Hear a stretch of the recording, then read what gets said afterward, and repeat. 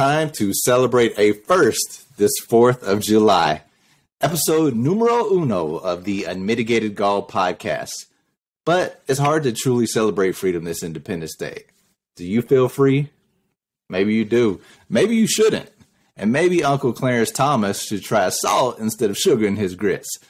We are going to talk about it up next on the Unmitigated Gall podcast. So what's this podcast about?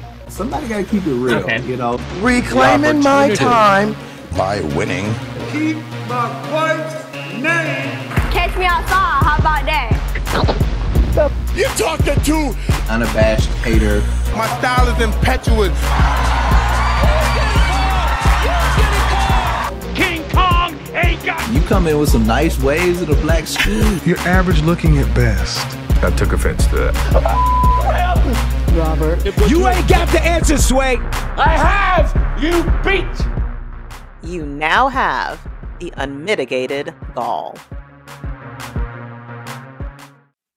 Thank you for joining the Unmitigated Gall, the podcast for media junkies and insiders by media junkies and insiders. That's us.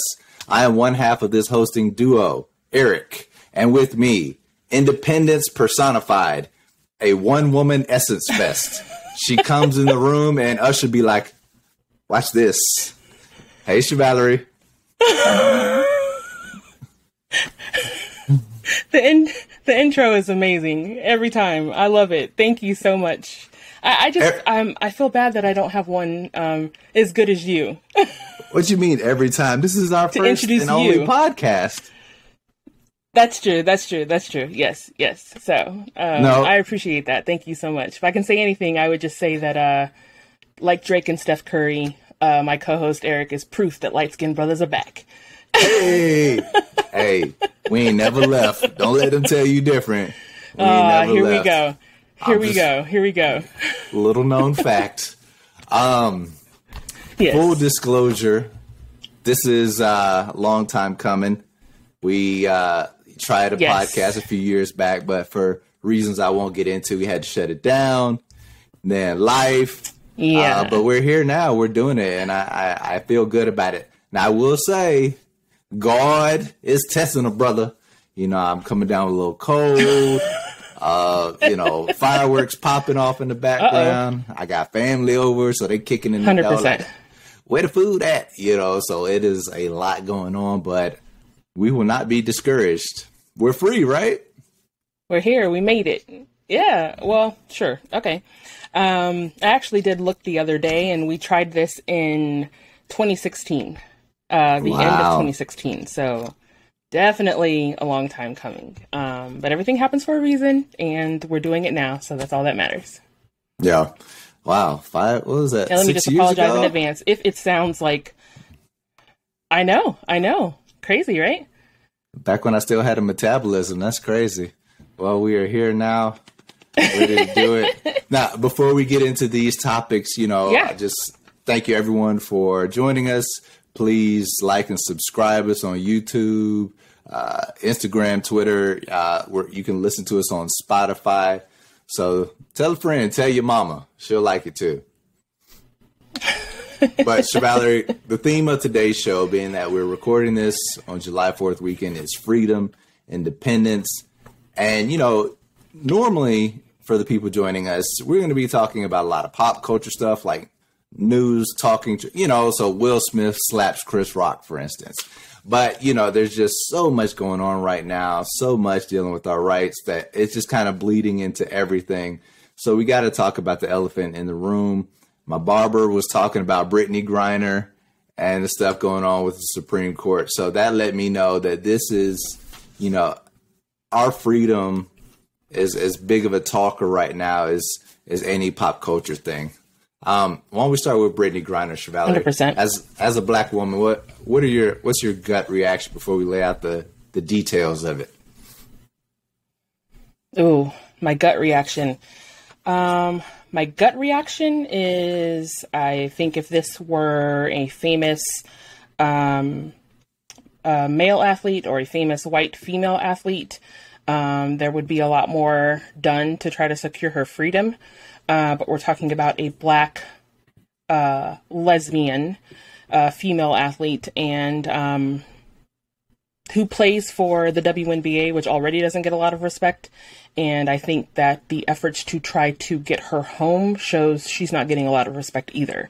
I think there would be a lot more media coverage if this were someone else. But it's not, you know. Who, for instance, would be home right now? Well, you know, I don't know if they Cooper? would necessarily be home. I did a lot of who? Bradley Cooper. Who did you say? Bradley Cooper. Bradley Cooper would be home. I just threw out like a white famous man. But Oh, okay. I was thinking along the lines of, but I guess I'm sort of torn because I do believe, and I listened to a bunch of interviews. You know, her wife has recently started doing a bunch of interviews, and I do believe that if this were, and a lot of people are using, you know, LeBron James and Steph Curry as examples, I think knowing what we know now about Putin and what he's capable of doing, I don't think that even they would be home, to be honest with you. But I do think there would be more media coverage of it, would be talking about it more for sure. But I think he would use the status and the celebrity of someone as big as a LeBron, as big as a Steph Curry, if you want to even go into a different sports, as big as a Tom Brady, he would use that to his advantage. I don't think that those individuals would still be home, but I have to fight to get that story. You know, we have to fight to get that story on. And so for me, that's what I think about when I think about Brittney Griner, is that because she's a Black woman, it's just not getting as much coverage as it should be. Contrast that with, let's just say it was like a Lindsey Vonn. I think we would, however many were 100 and probably 30 plus, 140 days later, we'd still be in breaking news if this were her. But it's a Black lesbian WNBA player, and everyone just sort of like, you know, we'll see. So your position is not that she would be home, but the coverage and the focus on it would be different if it were not a Black woman who was a lesbian. Now, let me pose this to you. Now, first of all, you said Tom Brady. If Tom Brady was in Russia, we would be in nuclear warfare right now. It would be bombs outside. It would not be fireworks. There would be Russian missiles. But let me pose this to you because, all right, let's just the facts as they are. Brittney Griner, she's arrested. Mm-hmm. You know, she's in detention at least until December. Russia has like a 99% conviction rate. And even if she does, you know, even if she is found not guilty, they could just choose to overturn that. So basically she's going to be in jail. So it comes down to deal making. And I think President Biden, he's in a lose-lose, wouldn't you say? Because Russia has said through state media news outlets that they want this arms dealer. What do they call him? The merchant of death. This guy was convicted of conspiring to kill U.S. citizens, a terrorist. He inspired Nicolas Cage's character in Lord of War. So this is a man with some bodies on him. Now, and Russia wants a straight trade for Brittney, like 1-to-1. Now, they're saying that to make it more palatable to the U.S. government, they want to get the other, I think it's another Marine or somebody over there. So 2 for 1. It is. But I feel like it's just a lose-lose for Biden because if he gives up Griner in the straight swap, he's going to get banged by the GOP in the elections, right? And then if he doesn't give up Griner, he's going to lose people like voters like you, Black female women who helped get him elected, who were crucial to getting Biden elected. So, I mean, what's a brother like Biden to do? What everyone should do: listen to Black women. Okay. Period. So do Black women want a straight swap? Who cares if the GOP is going to? But who cares if the GOP? They're going to slam you regardless. So just which one is more important to you? Which one has the bigger impact in the next election for you? The fact that the GOP is going to slam you because you gave up the so-called merchant of death, or Black women putting their support behind somebody else? Yeah, you got to go with who brought you to the dance. I mean, Exactly. You definitely don't want to upset black female voters at this point. And, even if Brittney is locked up on a petty crime that they're trying to say she's like a drug dealer, but regardless of why she's there, the fact is she's a well-known person.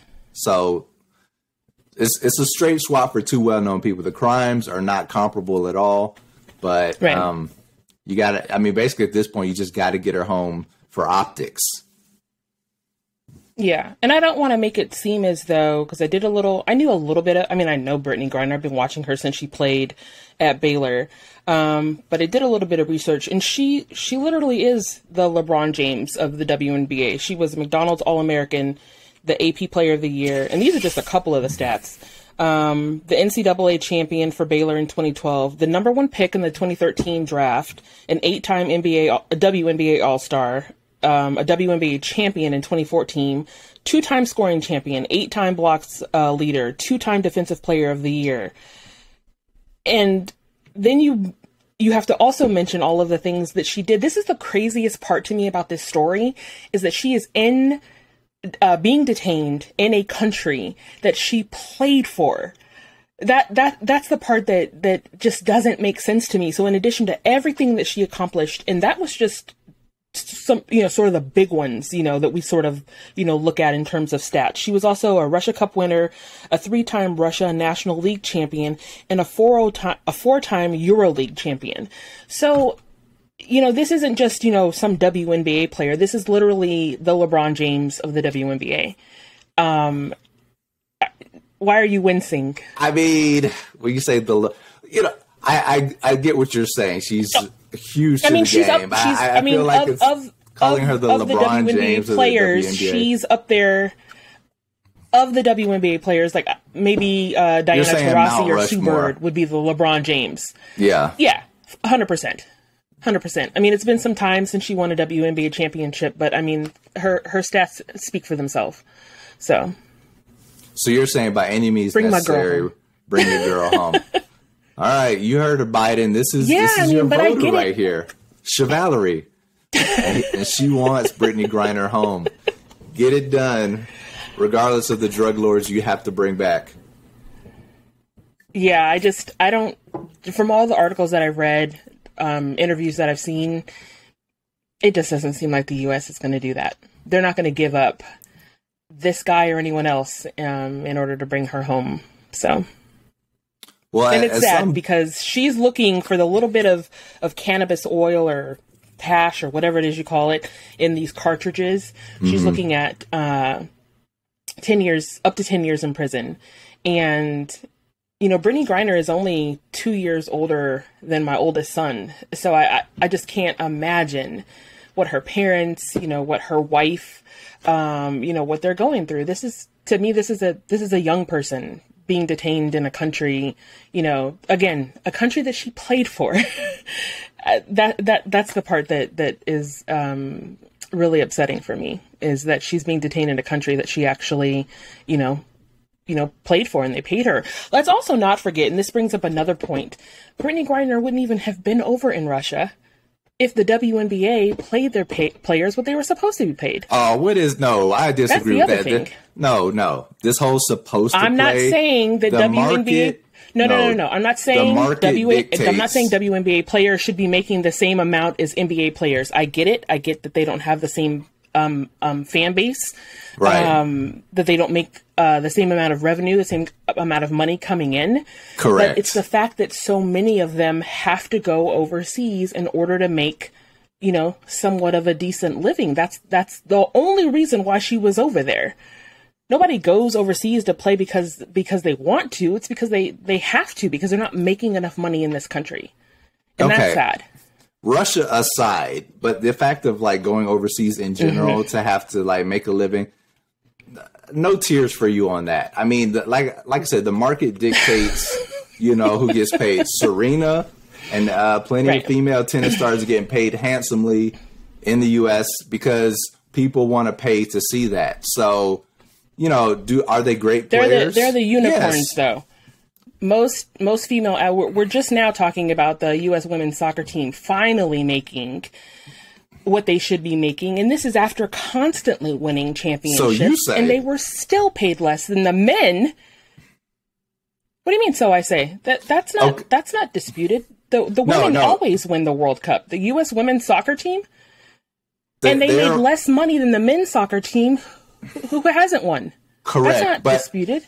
When you compare the box office draws of men's soccer to women's soccer is dwarfed. Now, you have an argument as far as the national teams, comparing the national teams. But if you're talking about viewers and revenue generated and how that revenue translate into paychecks, then I don't want to hear this should be paid. Like, you're paid what you're paid. Like, you know, you can fight for more, you can negotiate for more, and if you have leverage, you will get paid. You'll get paid more. Sometimes you'll get paid too much, like many of these NBA players, but they have leverage because, you know, exactly. This is an in-demand product. So I don't, you know, I do, yes, bring Brittney home, but, you know, I think, you know, I don't want to conflate some of these issues, you know, like which these athletes should be getting paid and whatever, and she shouldn't even be over there because she was over there, and you know, women have been going overseas for many times. That's true. However, I will say, I don't know how often you watch WNBA games, but people who do watch those games, I took my sons to those games. It's a fun game. It's, you know, so I disagree that they shouldn't be paid more money. I think if as much focus, or as some focus, not even as much, just some focus is put on the WNBA and their players, they will be able to what's the term I'm looking for? Shoot. They deserve home, that money. Basically. Yeah. 100%. Well, let's just leave it there. I don't know that we're going to agree on that part in particular, but I do think she's not on that part, but I think we both agree that Brittney should come home. Yeah, she's the victim of a tough situation because Russia has long paid female athletes a lot more than they get paid in the U.S., and she became victim of political collateral damage. So she was just caught up in the middle, and more than likely she's going to have to do some years. Unless Joe Biden, you know, bows to the pressure of the American public and brings her home and do it, because Russia wants to do a 1-of-1 trade. They don't want to do this 2-for-1 stuff, which is what the U.S. wants. So yeah, I will gladly swap Clarence Thomas for Brittney Griner. How about that? Let's do it. I mean, so of we course, give you a Supreme Court justice, you give us back our WNBA player. I'm good with that. Yes, because he's not on any Mount Rushmore of anything. But of course, he's been in the news. No. Of course, for Roe versus Wade, and playing a big role in that. But he also, in his opinion, was saying that, you know, he wants to take down contraceptive rights. The law that made gay sex legal, he says, you know, that's up for reconsidering. Gay marriage. So, I mean, he's just, and then I think a couple of days ago, he was quoted as saying that COVID vaccines contain the cells of aborted fetuses. It's like, this guy is wild. Yeah, when you sent me that, I thought, okay, Clarence, now we've gone a little too far. What I think is so interesting about this entire thing,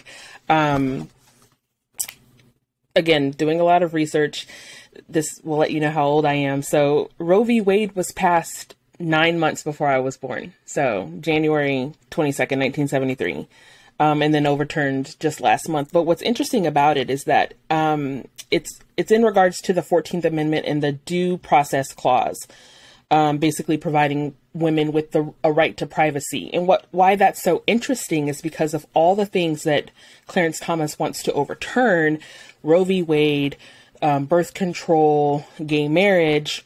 He conveniently left off Virginia v. Loving, yes, which was the 1967 Supreme Court decision which banned, or laws against laws banning interracial marriage. And what's so interesting about that is that it is the same due process clause of the 14th Amendment. So it's fine for that part of the clause to apply to his interracial marriage, but not for women to have the right to decide what they want to do with their bodies. And I just, when I was doing that research, I thought, wow, what are the odds that it would be the exact same amendment, the exact same clause, but he somehow conveniently has left off of his list of things to overturn. He left off interracial marriage because he's in one.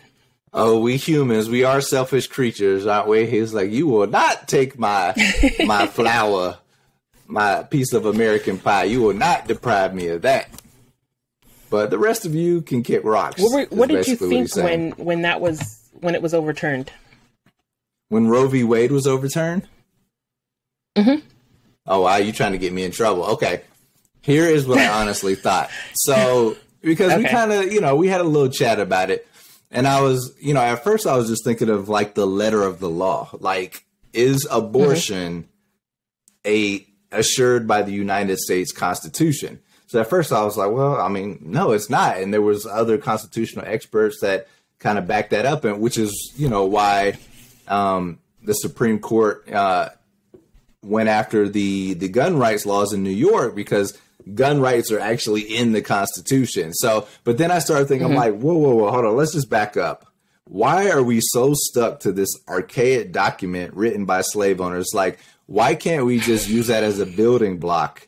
Why can't we get to where we should be? So at first I was just like, well, technically, but we're talking about people and people's lives, and we always talk about building a more perfect union. And so if we are trying to build a more perfect union, then common sense and, caring for our neighbor and like building towards the future and evolution, like we should be evolving. So, it's once I got out of like the left side of my brain and just started thinking like a human being, it's like, you got to protect people, and you have to care about, just love thy neighbor. I mean, I hate to say it like that, but you just have to, and you can't have people thinking that they're less of a citizen than the person next to them. And that's what's happening, because, it's like, as men, we're not really losing any rights as it pertains to our bodies. So, but if contraceptive rights are taken away, then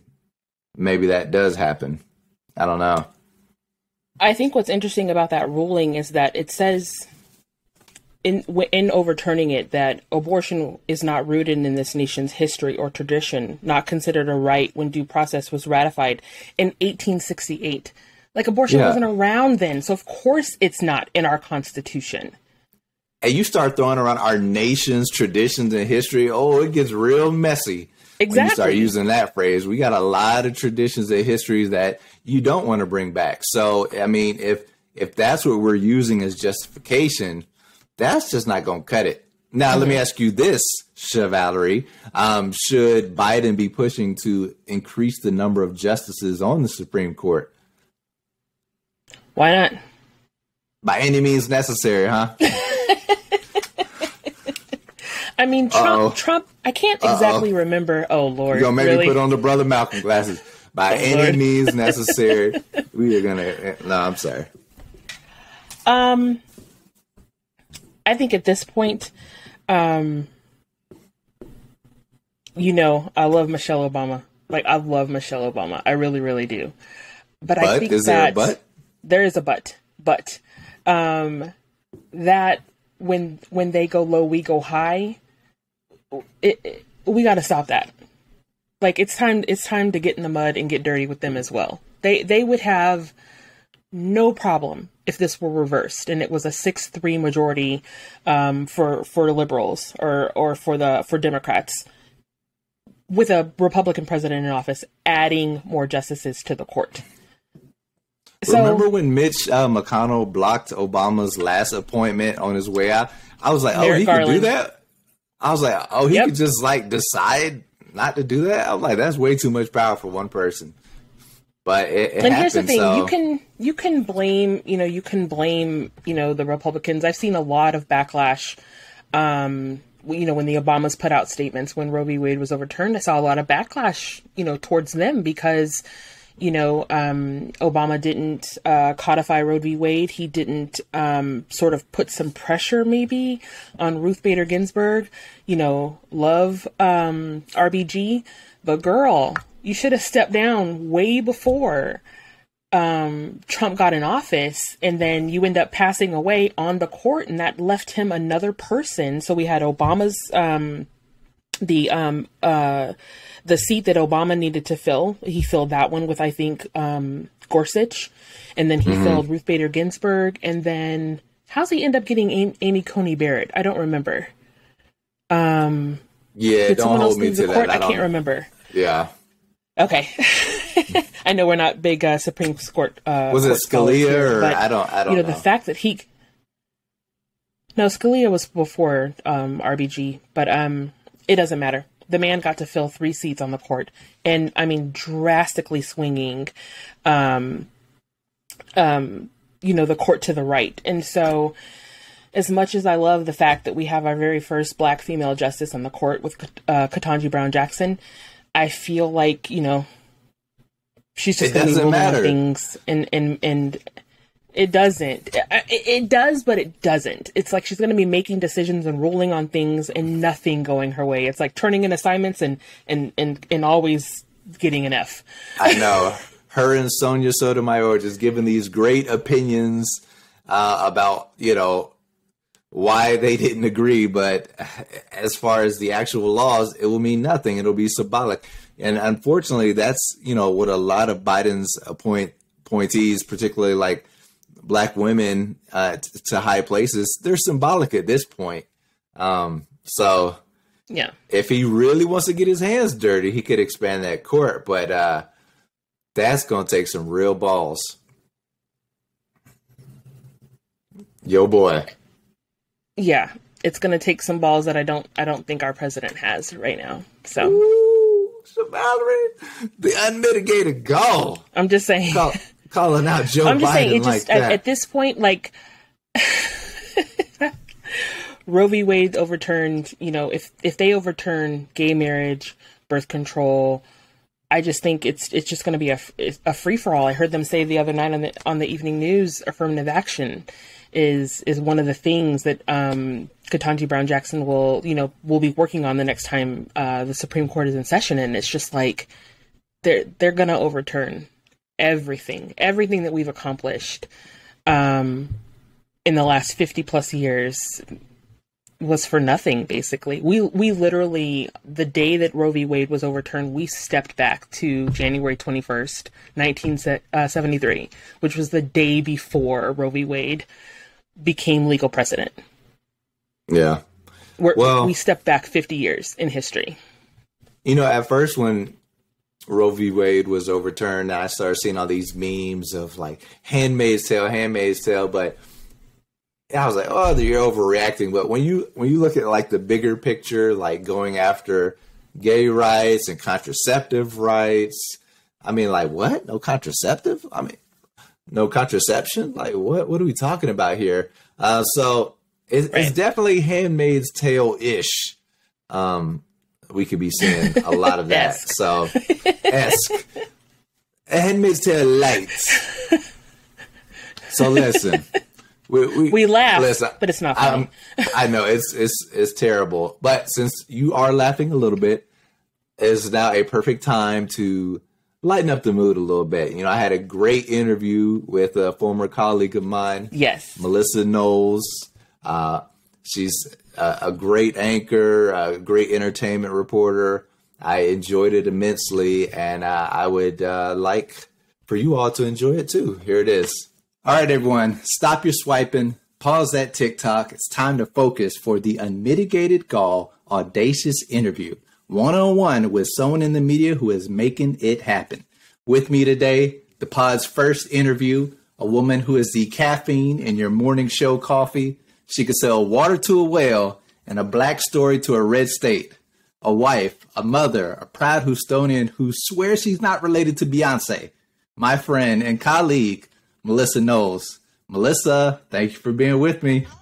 gosh, that was like the most beautiful introduction. Thank you so much. And yes, I am a proud Houstonian. And I don't think I'm related to Beyonce. Yes, because we're both from Houston. And of course, we are melanated. People make that assumption. Oh, and my last name being Knowles. There's that part. So, right. Well, I mean, you're a star in your own right. So I'm happy thanks. that you're here. Like I said, the first guest. I couldn't ask anybody else first. So I'm just happy to be with you. And, you know, we worked together for a few years, and it was really one of the best times of my career as far as fun, engagement. I think about those times fondly. So whenever I look at your segments, I'm like, oh, I could have just, You got tweaked it a little bit, right? Yeah, I mean, honestly, those were some of the best years for my career as well. Not just because you're a fantastic producer, you were and are just so keenly aware of the culture and the moment. And I mean, we've only known each other for what, like 4 or 5 years, but I promise it's like you live in here because you would write in my voice. So I would read the script and be like, that's exactly what I would say. Like, and we hadn't even discussed it, but you always knew exactly the way to put a story out there where it made sense, but it was also, I mean, I guess the morning caffeine that you needed without having a cup of coffee. Exactly. And we're going to get to the culture and that later. So put a pin in that. But, Okay. you know, you're a anchor and correspondent for HLN. So I want to talk about that first. Mm-hmm. You know, you came to HLN in 2015 when there was a rebranding, a whole shift. You were part of the Daily Share. Yeah. And, you know, you lasted and, you know, you've seen those changes. So where was your mind then in 2015? And what do you think about that time now? I will say, as my father has always told me, that the only constant is change, as cliche as that sounds. And at that time in my life in 2014, 2015, I was going through a major transition in my personal life as well as my professional life. Full disclosure, and you know, I keep it so real, I keep it raw. I was in the middle of a divorce at that point, and I was honestly just happy to have a job. When CNN and HLN were like, that's our girl, I was like, I'll sign the contract right now, because I needed the money, I needed steady work, and I needed something to focus on that wasn't my personal life. Coming in for the Daily Share, I was excited to be a part of that team and to work with those individuals because it was something new. HLN was in the process of rebranding, and it always feels good and fresh and new to be a part of something like that. The Daily Share did not last, but your girl did. And now I'm on Morning Express with Robin Meade. I feel like the reason that I was able to sustain and maintain is because, and I'm not trying to rhyme on purpose, although I do spit hot fire. Not really. I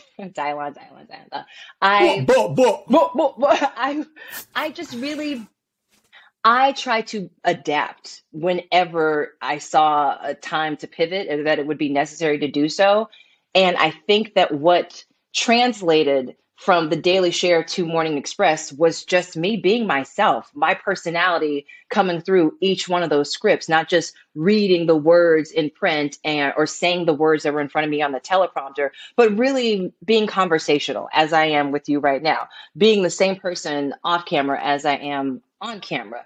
I was doing this segment, and it was called, oh my goodness, and I'm drawing a blank. It was a segment where we talked about what was trending like that hour, and they would come to me at the top of every hour. Do you remember that? And it was this graph, and it was in real time, and nothing was written. So I would just have to say, okay, coming in at number 5, and obviously we would do the backward, the countdown, right? Coming at number 5, it is Zendaya. Oh, y'all. So she is trending on Instagram, and well, TikTok wasn't a thing back then. She's trending on Instagram and Twitter right now because everybody said, what's up with Zendaya? You know, something like that. And then I would count down for each topic. And I feel that the bosses were like, oh, she's just like ad-libbing but saying all the facts and making it fun and relatable. And that was something that they were looking for. So, and I didn't know that at the time. Again, just being myself. So that time in my life was so like transitional for me. But again, I was trying to make sure that I was focused on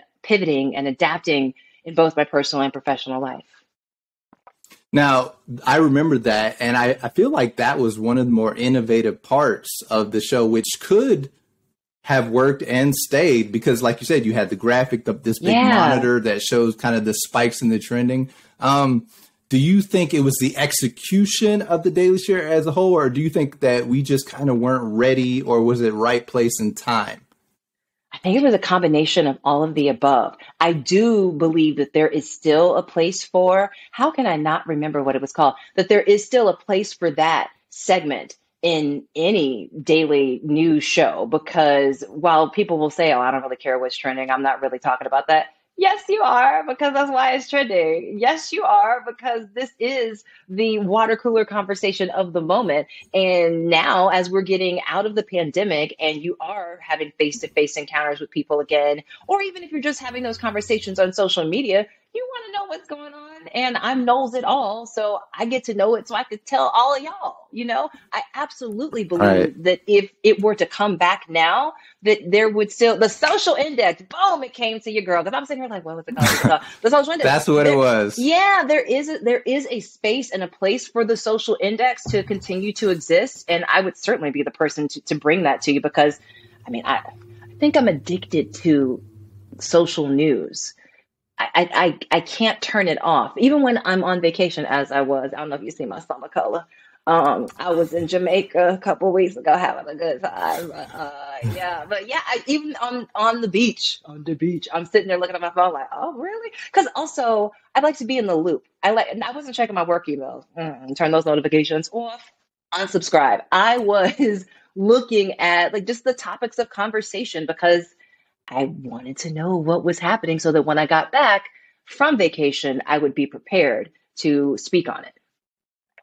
And really, that's what people are going to be talking about. You know, I used to sometimes get frustrated if we had to like trim down a segment of yours because I feel like those water cooler topics, that's what people talk about. Like you can only talk about shootings and, you know, these wars for so long. So I always appreciated that. But I wanted to get back to like you and you first coming, because the word on you, I wasn't working with you at that point. Lord. And so, you know, newsrooms talk, and the word on you was so different from my actual experience with you. What was the word? I want to hear what was the word. The word I got was that, you know, she's a little difficult. She'll shade you if you don't produce it right.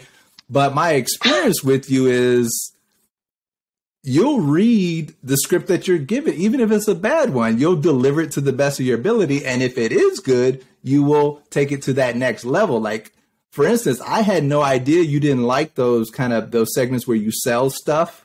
I thought you loved doing it because we're so great. But I mean, so my point of view is I was given a bad info on you.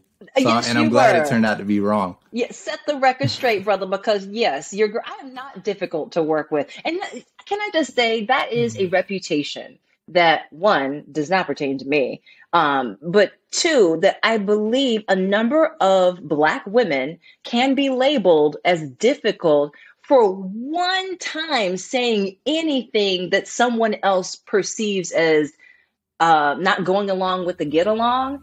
I have a voice and I'm going to use it. I have more than a decade, almost 2, of experience in this business. So I'm not brand new. I mean, I know your girl looks young. Thank you, DNA.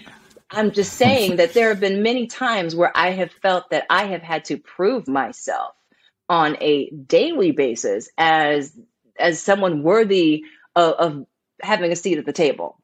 And now I don't feel the need to prove myself because I show up and I do the work every single day. But I do appreciate you at least getting to know me and seeing that I was not difficult to work with. I'm going to tell you if I don't like something. I'm going to tell you when I do. Is that difficult? No, and I think, you know, every time, you know, this is not me kissing your butt. This is straight up. You know, when there are times where I needed to add something or change something, or maybe went a little too hard, you told me. And, you know, I feel like that dialogue should happen. And maybe if the producer isn't comfortable having that dialogue, maybe that's what happens. But, you know, countless correspondents, anchors, reporters have said, you know, you have to look out for your own career. So I can't really get mad at that. And then if a producer is not doing their job, you're kind of sowing seeds of doubt into your talent for the future. So again, that was not the case. But can you think of a story or example? I mean, like I said, you've worked as a sports reporter. Mm-hmm. I mean, like you said, you have a long career before you came to HLN. Can you think of a time where you had to set the record straight, either with the producer or other talent in order to get Melissa Knowles conveyed properly on camera? Before I tell you that part, I do want to say that a lot of times people who have never worked in television before and who see TV and see news anchors or anyone who's presenting something in front of the camera, but particularly with the news, they forget that there is, especially at a national level, that there is an entire team working on each one of these scripts. There's producer, there's writers, there's a whole team. But when you are the face putting that information out there, people will take it from you and say, oh, well, Melissa said that. So if I make a mistake or if I flub something on the air, they're not saying, oh, I wonder who on her team messed that up. It's like, oh, Melissa messed that up. So yeah, it is you putting your face and your name out there associated with whichever story you're telling that day. And I think I know that is why for me, I get to a place where I'm trying to, or I'm at a place where I'm always trying to do my very best and to tell the stories factually and with a little bit of pizzazz, because it's coming from me, yes, but there's a team who I'm representing. As far as the time where I have had to set somebody straight, I won't use a very specific example that happened. Well, I will use a specific example that happened recently. I won't name names. Don't name them. I'm not gonna name them. But there was, pertaining to the first point I was just making, someone had written something in a script that was grammatically incorrect. Now, do I speak in, a certain way? I wouldn't call it code switching. I know who I am, right? And I know how to speak on camera. Do I add, what do the kids call it? I forget. Did they put hot sauce in without your permission? Is that what you're saying? Basically. And I was like, and I remember asking, I'm like, wait, the way this is written, that's grammatically incorrect. Is that a typo? And they're like, oh no, I just thought that's how you would say it. I said, ¿Cómo? No. You must have me confused because I'm not falling for the okie doke. One, my mother would be livid with me. And yes, my mother lives in my head, and my mother she's an attorney now, but growing up, she has a master's in English. This is a woman who had me going to the library as a kid and writing book reports that were due for her, and then using her red pen to correct them in front of me. I'm talking about from second grade and up, and was a stickler for how I spoke and how I wrote. And I know that I don't just represent myself, I represent my family, the whole Knowles clan, my whole family, when I'm out there in front of the camera. And I had to let that producer know, well, I know you, for some odd reason, think that is how I would speak on camera because you've seen me give my pizzazz, I'm going to leave it at that, to a script. Right. You are misinformed if you believe that I'm going to go out there and make myself look like a fool, an uneducated fool, by saying something in a way that I never would. So I set that straight, and I just use a certain tone. I'm not a screamer. I don't yell. I don't get in people's faces. I'm not disrespectful. I'm never going to do that. But I will let you know when you've crossed a boundary. And I imagine you find that you have this kind of pressure to balance being authentic and still be a professional. That part. And maybe everybody doesn't get it. So no, they don't. And sometimes I think that when you see what the kinds of stories that I tell on television versus if you check out my social media, by the way, bienvenidos, you're on the gram now. I see you. I saw you. I had to get back on the gram. I got a podcast to promote. But just that, me saying, that's me, right? But I believe that some people take what they see of me on social media and think that I'm going to be exactly that way on camera.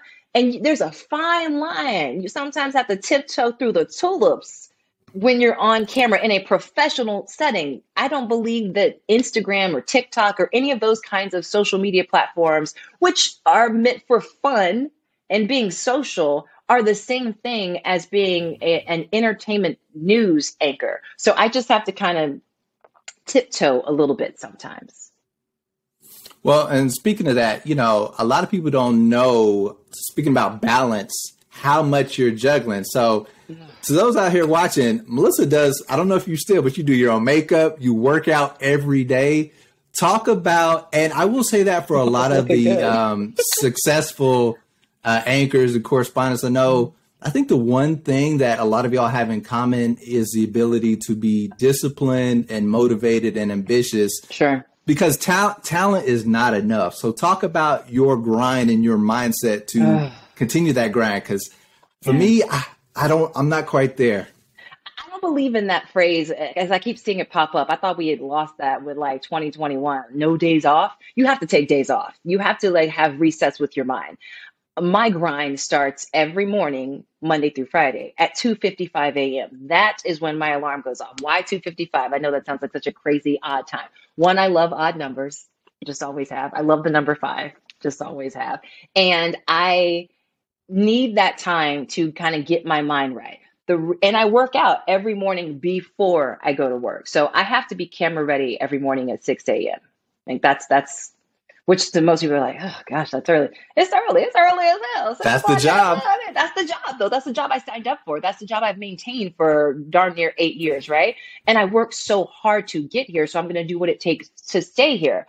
I get up or I wake up. I don't get out of bed yet. Wake up at 2:55, and I give myself time to indulge a little bit. It might be cruising on social media, seeing what stories came out overnight that I hadn't seen, just kind of getting myself caught up and ready for the day. And then I'm in my me time zone. You and I had a conversation recently where you were like, so what motivates you? Do you need like something's coming up, an event that's coming up? And I'm like, the event is every day. The event is me, right? I mean, and being completely honest, I'm vain. And I just turned 40. I'm not afraid to put that number out there. I was before. I've been talking to my therapist about that.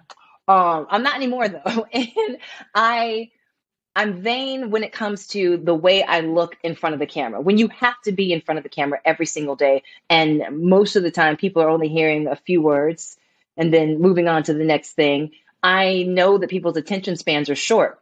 And so I want to make sure that when they're looking at me, they're not distracted by, oh, well, I don't know, what's she doing with her hair that day? Or what is she, all of that. So but I also devote that time, not just because I want, my arms to look ripped, but because that's the only time during the day that I'm really going to be able to get that the house is completely quiet. I have a son, he's almost 4, I have a dog. I don't know how old my dog is. He's a rescue. My husband, and we occasionally have guests here. My stepmom is visiting now. But that's the time that I dedicate to myself, where I meditate, where I get on my Peloton, all about the spin classes, or I'm doing yoga, something every morning that's just for me. 3 times a week, I do arms and light weights for 10 minutes, guided. I do HIIT classes, and it just helps me like get my mind right for the day, prepare for the day mentally so that I can show up as my best every day. And I don't always, but I really do try. And I'm really streaky.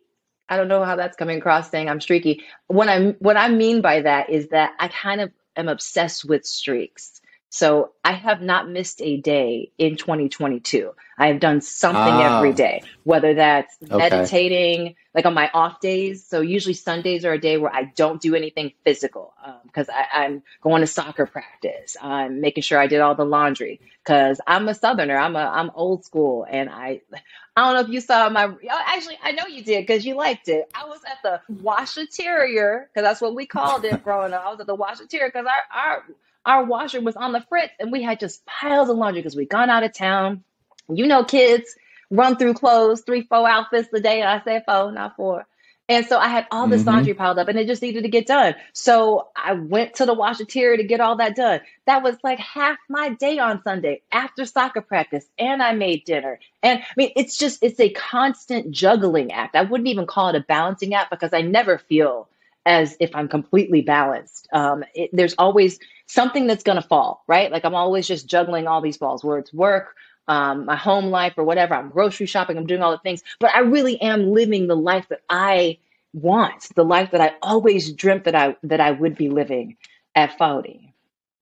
have fun. You know, I appreciate you for being so authentic, and I appreciate you saying that you're not going to have a Pam Oliver hair moment. But no shade to her. No shade. Well, a shade to her. But Melissa Knowles will not be doing that. But one of the things I really love about you is finding out that you cook. We did a segment and you cooked, and I was like, wow, she's actually moving around this kitchen like she does it a few times a week. So I love that about you. My mom always cooked for me growing up. So I love that you're still, despite the fact that you're waking up at 2:55, you're still getting it done. Mm-hmm. But you talked about your home life, your kids, your husband. You mentioned it. You know, tell me a little bit about that. And do you expect to grow your family anymore? Oh, I'm going to tell you what I tell everybody else. Y'all better stay out of my uterus. Okay. What's happening over here is I am savoring the moment. Okay. I am enjoying where I am right now. As I said, my child is almost 4. And if we decide to, we will. If we don't, we won't. That's just where we are at this current moment. So I'm married to, I should mention, y'all probably see me. Look at that. There he is. There's my husband making an appearance right here because I'm in what was supposed to be my home office, but turned into his because of the pandemic. My husband, Scott, and I have been married for 5 years. And wait, is it 5? 1, 2, 3, 4. I'm trying to do the bathroom because that's horrible. That's horrible. Y'all got married in 2015? 2017. Sorry. Because we got married here. We had a surprise wedding in our house, which was supposed to be, well, everybody thought that it was a housewarming / engagement party. But an hour into it, we sneaked upstairs. I changed into my wedding dress and he changed into his tux and we got married in the living room. It was beautiful. It was amazing. It's awesome. But Scott is always working. He has 2 full-time jobs, running one company and then also doing commercial real estate. And then, you know, what I do. So we really work opposite schedules. And I think that finding someone who is a real partner who like you have your thing you're good at. I have my things that I'm good at. Like Scott doesn't cook. I mean, he can make like 1 or 2 things really, really well. Omelets. Like eggs or something. Yeah, omelets. See there. Omelets, always eggs. He's real. I can't make an omelet to save my life. I cannot. It always turns into a scramble. I can't get the flip right. It ain't for me. But then look at me speaking 8. Anyway. But I do the cooking most of the time, or we order out. And Scott, this is horrible. Scott does all the bill paying. So because your girl likes to shop. But I salute you, Scott. I salute you. He's a good man. And he is just the most incredibly supportive, thoughtful, kind partner, even when no one is looking, when nobody is around, when, you know, it's just the 2 of us. And we work at that. I think that, and being parents, man, you did not warn me. I mean, maybe a little bit you warned me. Being a parent is the hardest job I have ever had. As hard as I thought it was going to be. I wish it were that easy because it just isn't. Yeah. It's just what did you say it was recently? Because I started using that. Oh, it's like being hazed. Being hazed 24/7. I'm like, at some point, this is going to stop, right? Nope. It ain't stopping. Nope. I can see why them jive turkeys from the 70s was just like, I'm going to get a pack of cigarettes. Not jive turkeys, but cigarettes jive turkeys, and a 40. But no, we're sticking it out in 2022 and being better parents. So yeah, salute to you for doing that. Before we get to the fun, because I can't have you on here and not have fun. Uh-oh. You talked about young people and again, folks, she's getting a lot done. What I noticed is that you would always have like someone from college come into your office. You're mentoring. I mean, people are reaching out to you on their own. Yeah. She's not going through like the company channels. It's just when the opportunity presents itself, you're mentoring it. And I got to say, I got to get better at that. You know, I get in my zone and I don't want to be bothered. But I mean, why is that so important to you? And why should I be mentoring more? Because I give a damn. That's the bottom line. If you give a damn and you want people to feel like they're seen and heard and you want to have an impact on the next generation, you open yourself up to helping others. And my mom and my dad have always been that way with mentoring. So I saw that growing up. So it comes naturally to me. A lot of times I'll do speaking engagements and usually high schoolers or young people who are in college, young people. Gosh, you know, you all win. People, but the younger generation. That's some young knees right there. That's some young knees. Not the knees. But people who are wanting to get into the business and who, have seen me on social media or have watched me on TV are curious, and they will reach out in a DM. This is not inviting everybody to DM me, by the way. And I rarely they go down. It does. But they will reach out. And a lot of times they're surprised that I reply. I haven't been able to have somebody shadow me since the pandemic, right? I'm looking forward to doing that again, though, because I teach you what you cannot learn in a classroom setting. As I've said before, I keep it so real, I keep it raw. I try to help young people, there I go again, young people not make the same mistakes I made early on in my career. And I try to give them a leg up on the competition by letting them know what works and what doesn't. And I'm very honest. I think a lot of times when someone asks me if they can shadow me, they're expecting it to be kind of a cakewalk. And it's like, nope, we hit the ground running. You need to be here at 5 o'clock.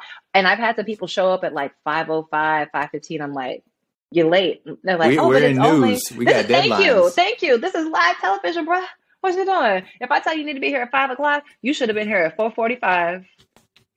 Facts. I mean, so but I do that because you want to mess up now off camera and let me help correct your course so that when it's game time, you're ready to go. I mean, we're not talking about practice, okay? This is the game. Practice. Okay? The game, okay? Okay, this is all right. So I have the answer. One piece of advice, just a quick piece of advice that you would tell a young person who can't slide into your DMs that's thinking about getting into this business. Mm-hmm. Over-prepare. What would it be? Over-prepare. And by that, I mean, you need to stay ready. You don't have to get ready if you stay ready. And what I mean by that is, let's say you've decided, I want to be a sports reporter. So I kind of fell into sideline reporting. I'm so grateful for the time that I spent at ESPN and ESPNU. I miss those days. I would love to do some more sideline reporting at the professional level, professional sports level, and maybe even college, because college sports is so fun. They're still so hungry, although now they can make money doing it, but that's a whole nother conversation for another time. Right. But you have to really dive in, know people's stories, know little tidbits of information about people. I think that is what will set you apart when you're not just showing up to be pretty in front of the camera or to just have a viral moment. You are preparing yourself. You are reading constantly. You're following the blogs. You're following social media posts. And you're engaged. So I think that is the biggest piece of advice that I could leave you with, is that you should be over preparing all the time. Nice. And semi putting you on blast, Melissa showed me a funny video of a fan of, what was it? The Pistons fan made her a love song on YouTube. Oh my God. It touched me. It was beautiful. What? It was hilarious. I didn't even, so here's a funny story. My husband, Scott, when we were dating, he found that. I hadn't even seen the video, and I was like, what is this? Now, my husband grew up loving R&B, still does. And he said, wait, is this the video from, oh my goodness, now I can't think of it. What was the R&B group, the young kids? Oh my goodness. The ones who sang like Aisha. Yeah. ABC? Aisha, you are. He's like, I think that's from the Aisha video. I'm like, how you know it's from Aisha? You know what? He's like, okay. I mean, he's a Jersey boy. He got some stripes. He has a street cred. We get he has a black card. We have given him his black card. It might get revoked, but he's got a black card. But he saw it and sent it to me, and I said, "What is this?" And then, the people at work saw it, and they were like, "We've done some investigating, and this person is not a threat, but you're safe." And I was like, "Oh, I never thought of it as a threat. I thought this was just a person who..." No, it was funny. It was clearly flattering and lighthearted. It was not creepy. No, it wasn't. So I'm sure you get a lot of creepy stuff, but that was not so much anymore. Not so much anymore, but I used to. Oh my gosh. I appreciate not getting a lot of creepy stuff now. Well, Melissa, like I said, we got to have a little fun. Mm-hmm. I can't have one of my favorite TV people on it and not have a little fun. Let's go. I could talk to you forever, but since I can't, I developed a personality profile that would make the FBI jealous. This is a speed round of questions and will let me know a lot about you and people out here watching. Are you ready? Born, go. Summer or fall? Fall. Tea or coffee? Tea, all day. I knew it. You Team knew the Lori answer to that Harvey or Michael B. Jordan. Oh, why you do that? Oh. Pick a side. Oh, okay. Can I give an explanation? I just have to say one. I have to say one. Okay, I've met Michael B. Jordan, so and my husband is a huge fan of Creed, so Michael B. Jordan. All right, 7:00 on the dot. Where is Usher? In his drop top, cruising the streets. Bloom, bloom, bloom, bloom. All right. Coldplay or Maroon 5? Maroon 5. I think they have more flavor. Speaking of flavor, Polynesian or buffalo sauce? Boo, neither one. What? I'm not. You a ranch person? I mean, you're a ranch person, ain't you? Yeah, or honey mustard. I like ranch. That's or that honey Texas. Mustard. But you know what? Because let me just tell you something. Like it's like when people put barbecue sauce on something. If it's real barbecue, you don't need any sauce. Second, I don't like to dip. That's into that things. Texas. I mean, through and through, native Houstonian right here. Yeah, I don't believe in sauces. I think I've tasted Polynesian sauce one time. I do like ranch sometimes, but yeah, no sauces, no sauces. No, thank you. How short do you like to see Hoochie Daddy shorts?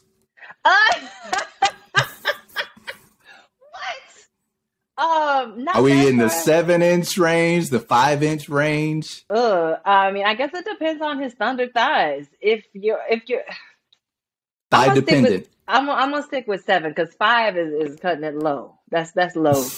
That's too low. Kobe or LeBron? Kobe. LeBron or Michael? Michael. Prince or Michael? See what I did there? Yeah, Prince. Cocktail or wine? Ooh. Cocktail. My favorite is Naked and Famous. I'll leave it there. Whole Foods or Publix? Whole Foods. Yeah, she bougie. Oh, I knew it. She bad and bougie. I mean, I like organic. All right. Speaking of bougie, Target clothing. Yay or nay? Don't sleep on Target clothing. Matter of fact, I have a maternity dress. No, I'm not expecting that I still wear. That is from Target. It's tie-dye. It's pink. It is the bomb round the house dress. You know, everybody's mama had that one dress that she wore forever. This is going to be that dress. Tyrese Gibson's acting career in a word. A word? Because you know I'm thinking about Baby Boy. I'll answer it for you. Damn. I was about to say, you my real girl. Oh, Tyrese. All right. And last but not least, your Houston bonus question. Hakeem Olajuwon is to basketball as Chameleonaire is to... Hip-hop, okay? My dad represented him in a case once. Hakeem. Very nice. Olajuwon. That's how you have to say it. Oh, he represented him or no, Chameleonaire? He represented Chameleonaire, but my dad's a lawyer too. But no, he represented Chameleonaire for a case.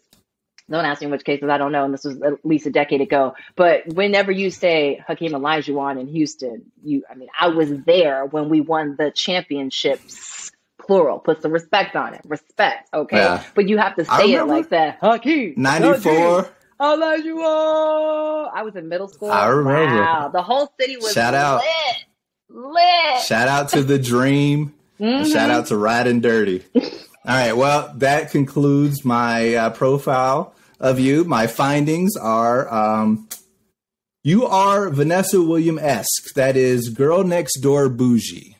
Okay. Congratulations. Thank you. I will take that honor. Thank you. Okay.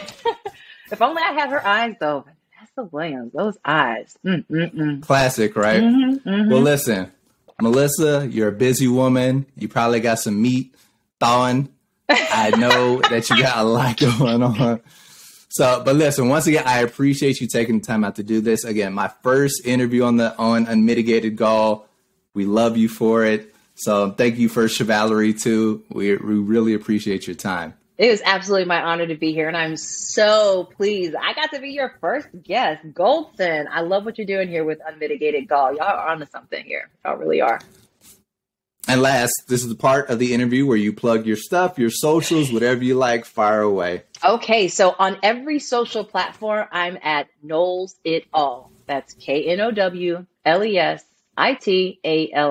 I don't know it all, but I like to pretend that I do, or at least I'm getting to know it all. So yeah, Knowles It All on all social platforms, and my website is melissanowlestv.com. You heard the woman. Follow, like, subscribe. Melissa, talk to you later. All right, take care. Bye. All right, Chevalier, recommendations and invitations. What you got for me? All right. So I know I've been talking a lot to you recently about following and watching the Colorado Avalanche. I know you didn't do it, and that's okay. No. But you missed out. You missed out because my Colorado Avalanche are now the 2022 Stanley Cup champions. I got championship shirts coming on the way for me and my boys. Oh my But that's God. not what I'm recommending, since it's already gone. It's already passed. And you missed out on it, but that's okay. I'm sure you've heard, and a lot of people have been talking about it, and I missed it. And the reason why I missed it was because Ketanji Brown Jackson was being sworn into the Supreme Court at the exact time that Usher was doing his Tiny Desk performance on NPR. And if you have not seen it, his voice is just, it's butter. It's so good. I have seen it, and it's weird because you said that. You said it like it was a live event, like the Warriors playing the Celtics. Like, I missed it because Ketanji Brown. No, it's a Tiny Desk concert. Click. Let me watch Usher. No, I watched it. It was. I know. I'm just saying it was happening at the same time, and I missed it. So I watched it later. Okay. And I mean, coming on the heels of that versus battle with Ray J and Omarion and all those people, Usher was like, "Sit down, boys. Let me show y'all how it's done."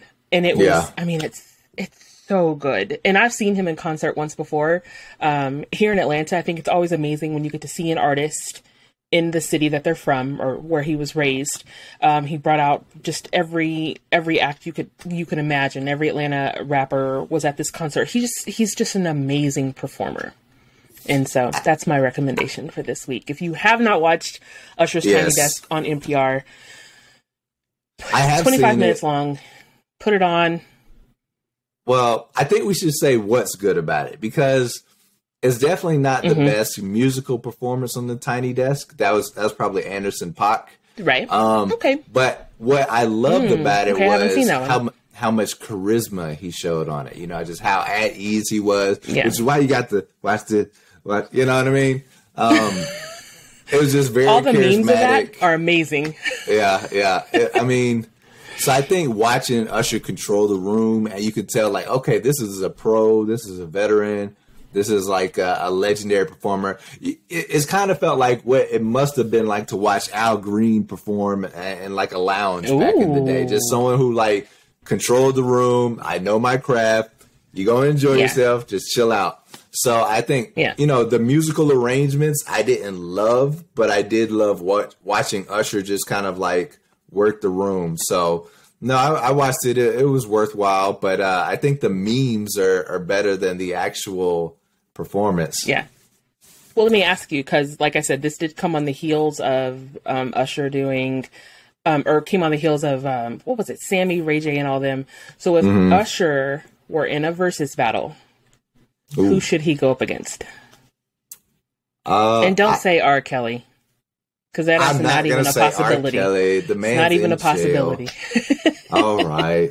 The man's where he should be. But that is an interesting debate as far as who had more hits. But anyway, we won't do that. Chris Brown. I think Chris Brown is the only logical choice. I agree. Has the world forgiven Chris Brown? Has black women forgiven? Has college-educated, intellectual black women, have y'all forgiven Chris Brown? I don't know. I did, only because, you know, I always, when I see someone like him, you know, I see my boys. And so, you know, while what he did was horrific, I always thought he should be given a second chance. And so I think people will always remember that about him, you know, remember that incident with Rihanna. But yeah.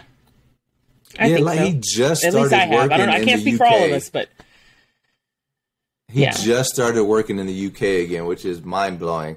But I mean, I think it'd be different if he was a repeat offender. Yeah. Right? Yeah. I don't know if that will ever happen, but I would love to see the two of them go head to head. Just because not only are they both amazing vocalists, but they're also both incredible performers. And I think Chris Brown maybe has a little bit of an edge in terms of dancing over Usher. But yeah, I would love to see that versus Battle 2. Usher just be doing that one little slide move the whole time. Oh my God. That one little slide move the whole time. Yeah. Chris Brown be doing flips and like spinning on his pinky and stuff. Usher be slide. I love your impersonation. Of course, he'd do it a lot smoother than that. You know what I mean? I would hope so. All right, my recommendation. Yes. That was gonna be it, but since you took it, sorry. No, ladies first. Black women Thank matter. You. I would say The Boys on Amazon. I don't know that you would like it, but I think your sons would like it. I'm pretty sure you wouldn't like it, because to like it, you have to like crude humor, superheroes, and just like male, gross levels of violence. So I don't know if you're into all three of those things, but the storytelling is still pretty good. I've so many people have recommended The Boys, including my boys. But I've been warned that it's extremely graphic. And so that's why I have not watched it yet. Yeah. So, be warned, recommendations. What season is it on? 3, I think. Okay. And what is it about? Well, before I get that, but you haven't even seen Ozark yet, right? So that's neither here nor there. Yeah, no. If you watch The Boys before you watch Ozark, I'm behind on everything. We can't be friends. I will at least watch Ozark because Ozark is finished. It's done. And I like that. I like series that are finished. It wasn't too long ago that I had just finished Game of Thrones. I got FOMO in that last season, and I watched the entire thing leading up to the finale. Still need to watch like Breaking Bad, House of Cards. I don't know what I'm doing. I don't know what y'all are doing that you have so much time to watch so much television, and I don't know what I'm doing that I don't. No. Don't play me. I got to keep a busy schedule too. The difference is you watch way too many games that you don't need to watch. Like pick a team and focus in on that team. You don't need to watch all these other random games. Plus, you be out in the streets hard. So now that I know, everyone says that. I can't help it. I'm sorry. I'm very popular. No. Now that all sports are done, except for baseball, and I'm just not. I don't really get into it till the playoffs. Maybe I can find some time to catch up on all these shows. And Handmaid's Tale, if you haven't watched it, it's very now. Yeah. So, invitations. We did our recommendations. Yeah, I watched 2 episodes of that, and it was too much. Invitations. Or I'll let you go first because I have to think of something. That is tough. Who do you want to invite? Who do I want to invite? I'd say Anderson .Paak. I'd like to hear his perception of Usher's Tiny Desk and hear him rank the Tiny Desks and see if he thinks he's the number one ever. One of the worst Tiny Desks that you will ever see is actually by T.I., who is a great artist, arguably a Mount Rushmore of Southern rappers. But I don't know if he just didn't understand the format, didn't prepare. I don't know what it was, but his Tiny Desk was god awful. So, but yeah, I'd love to see Anderson .Paak discuss the Tiny Desk concerts since we're talking about it. Who's your invitation? I like that you put Southern rappers because I thought you were about to say the Mount Rushmore. I was like, oh God, there's no way. Not even top 10 is T.I. in there. He could be top 10. No. Not even close. You probably one of them old Big Daddy Kane type people. Like, Big Daddy Kane, KRS-One, top 10. I love Big Daddy Kane. Oh, so I know. Can't Not in my top 10, but I do like Big Daddy Kane. Like, who didn't? Yeah. Okay. Invitation. Oh my gosh, I should have thought about this. You know what? I would love to speak to, since she's done quite a few interviews, to Brittney Griner's wife, Sherelle. Ah, yes, and I would also like to know, at what point did she give up? I've heard some. I'm not married, so that would be a question that you would have to answer. I would probably say never. Well, I think publicly you say never, right? 10 years. Right. But they're still married. Like, unless she divorces her while she's in prison, then she's got to wait for her till she comes home. At least that's what I would want my future husband to do. Yes, your mythical perfect man. A hopeless romantic. Yes. All right. Well, again, but everyone, I would love to talk to her and just hear what she has to say. That would be good. We'll get her on the show. But everyone, thanks for watching. Like and subscribe. Tell your mama, tell your granddaddy. I'm Eric. This is Chevalerie. Hey, you are watching the Unmitigated Gall podcast. See you next Wednesday. Bye.